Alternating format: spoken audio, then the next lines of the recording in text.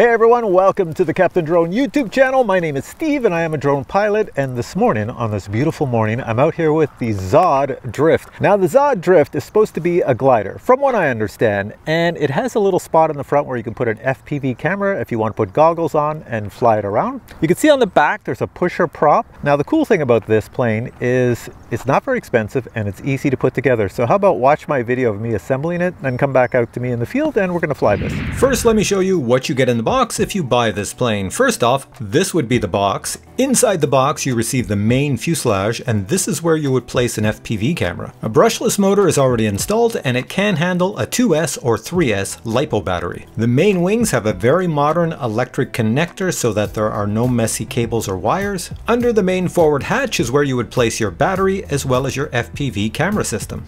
Under the rear bottom hatch is where your elevator servo is. You'll need to access this to install the elevator connector rod. And speaking of the elevator connector rod, here it is. It's housed in a very strong carbon fiber tube. Other items in the box include your horizontal stabilizer as well as your main wings left and right. You'll note that each wing has a very modern quick connect, quick disconnect electric connector. You also receive two props. Use the 2-bladed prop with a 2S battery and use the 3-bladed prop with a 3S battery. A wing spar, thumb screws, and Velcro attachments are also included. And of course you get a sheet of ZOHD stickers. No instructions are included with this ZOHD. You have to find them online, so just watch this assembly instruction and you'll know what to do. First, remove the bottom hatch so that you can access the elevator servo. Next, take the carbon fiber tube that has the elevator control rod in it and stick it in the rear of the fuselage until it goes over top of the elevator servo.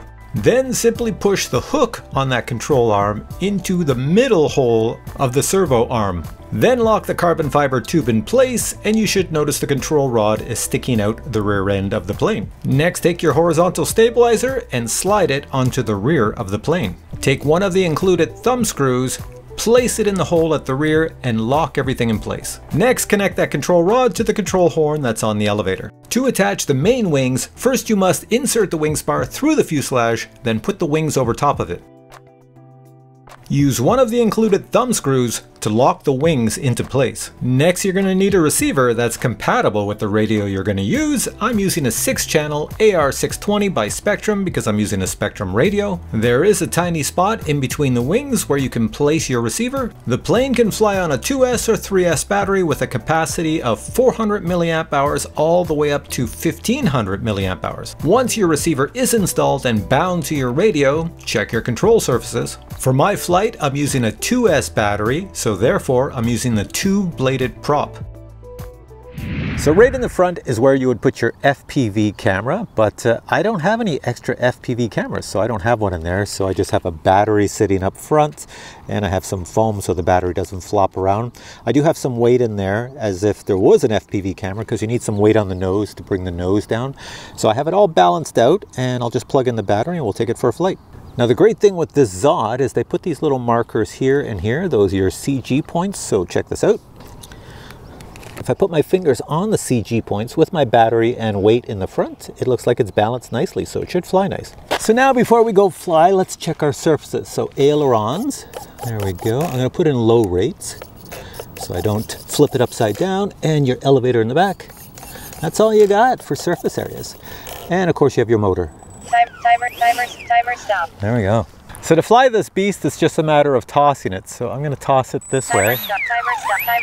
I'm not going to give it too much throttle because I want to see if it really glides. So here we go. Timer start.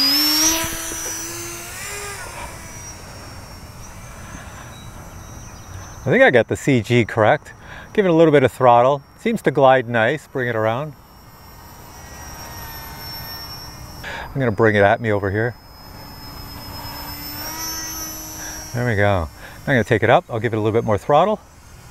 Time remaining 4 And now minutes. I'm going to turn it into a glider. So here we go. Power Timer off. stop. Does it glide? Seems to. Yeah, there's no power going on, no throttle, nothing. It's just a prop turning in the wind. So let me bring it back, put a camera on the nose.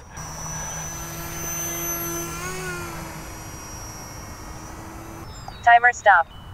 And going down, nice landing. Doink! So according to the CG, I had everything balanced perfectly, but I did have it going up and down, doing that, I call it porpoising or whatever it's doing, this sort of thing.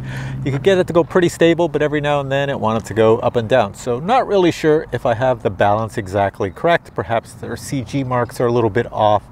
So I might make it a little bit more nose heavy. So now I'm going to stick a little camera on, an Insta360 Go 2. So the camera is on the front. Test out the CG. Little nose heavy is what I want. Let's see if it even flies. So by putting the camera on the front, it's kind of simulating as if I was flying with FPV goggles. Although if you flew this with FPV goggles and you put an FPV system in the front, you'd fly really high. With this Insta360 Go 2 camera on the front, I'm not going to fly super high because I want to keep it in view of this camera on my head. So let's see, is this camera working? It should pick me up. Hello Insta360 Go 2, you should be recording me. Timer stop. All right, beautiful summer morning. Please fly, don't crash into the ground. It's a little wet out here, the plane's kind of wet, so that adds some more weight to it, but here we go. Start. There we go.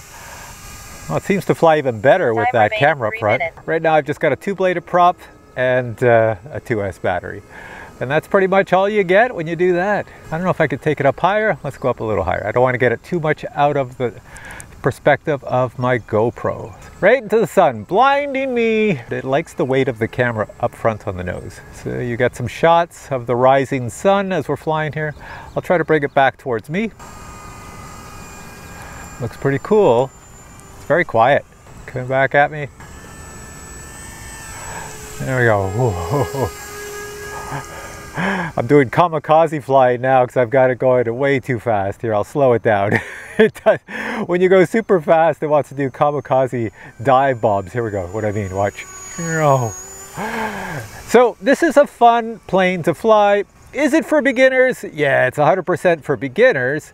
But at the same time, you need a little bit of knowledge of how to hook up a receiver and of course have a radio and everything else. But if you can do that, well then it's probably pretty decent, because for the price, if you put an FPV camera in it, you can have a lot of fun flying around your field. Here, I'm coming right at me. 1 minute. I don't know what the flight time on this is either, because I have a 2-cell 400. There we go. 20 seconds. My radio is saying I'm almost out of power, but the radio doesn't know what the battery is in here, so I don't think that is accurate.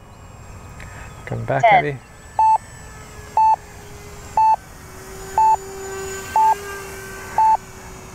Right, let's bring her down and land it. And there we go. Okay, reducing throttle. So she's got to come down. I'll try to get it aiming at me. Reducing throttle. Timer stop. Well, now it's going over in the other field. I don't want that. But oh well. That's where she goes.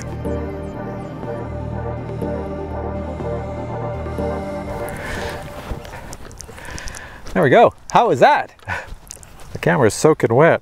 So that's it. That was my review of the ZOHD Drift. There's not much I can show you on this. It is designed to put an FPV camera in the front, which I did not have any, or else I would have been flying with goggles.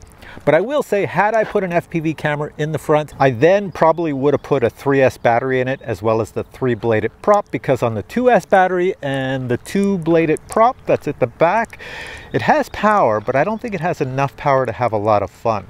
So I think if you want to have a lot of fun, you need 3S and the 3-bladed prop.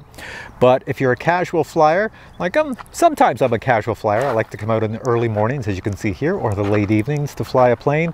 This is perfect for that. And if you're going to do that, then it's probably perfect to just fly it on a 2S battery and the 2-bladed prop, because it's very smooth flying and it's very casual flying. It's a lot of fun. Anyways, links to this product are below. Banggood sent this to me, so you can go check it on the Banggood website, but I'm sure it's available all over the world on many sites, because it is a ZOHD product and ZOHD is very popular. So go check out their products. It's probably at your local hobby store as well. All right, guys, if you enjoyed this video, please give it a thumbs up. There's a thumbs up place on this screen, and I'll catch you in a future video with many more reviews. Until then, I say bye.